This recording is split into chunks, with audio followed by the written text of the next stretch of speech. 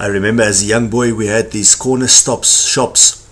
We call them spaza shops. Now these were shops where you could get everything from a bicycle tire to coffee to fruit and vegetables. And we would go there and buy our groceries, and this owner of the shop was usually very close to his customers. He would know your name, he would greet you in a friendly tone of voice. If you were a regular customer, he would give you a discount. And as I grew older, I went and I studied business administration, and I wondered why do these shops not exist anymore? I mean, they do everything according to the customer service handbook, behaviorally in any way. Their behavior was customer service behavior. They smiled at you, they knew your name, they greeted you at a friendly tone of voice. They did everything according to the customer service handbook. Why are they dead? You see, they've been replaced by quick shops. These are shops that you find at your local garage 24 hours a day, 2 blocks away from your home. Behavioral systems have been replaced by process-based systems. And this must make you think that process seems to override behavior when it comes to customer service.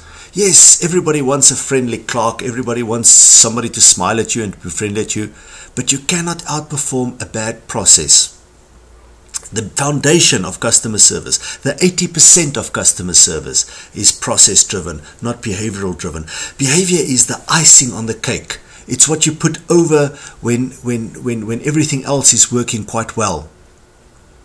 The future customer wants process, and then on top of that behavior. In fact, if you put good behavior on a bad process, you actually aggravate customer anger. You make the customer more angry. I mean, I'm phoning your bank and, you're telling me, "Good day, sir, how can I make your day?" You can't make my day, you're a bank. In other words, you're trying to top up something that's already not working. I've got a problem with your processes and now you want to make my day. But if you were making my day on top of a good process, I would probably be quite happy. Service excellence is different to customer service, where service excellence is contextual. Customer service, that traditionally is mostly behavioral based. Where service excellence says, whoa, there's a package here, there's a cake and icing, it's not only about the icing. Let's have a look at the definition of service excellence.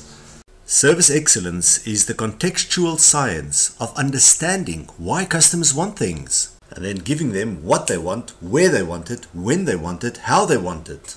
On the double.